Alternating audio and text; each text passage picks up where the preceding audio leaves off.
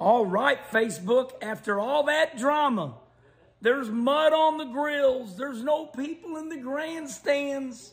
This and that. What a damn race. I agree with Denny Hamlin.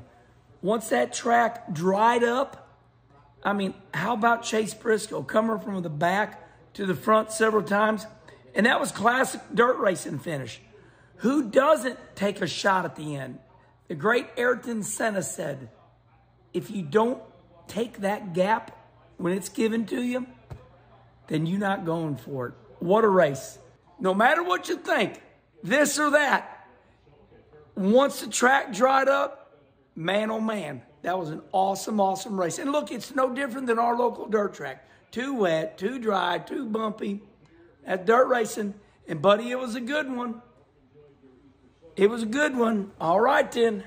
Right now, social media is, hey, you can always tell when a NASCAR race is a good one.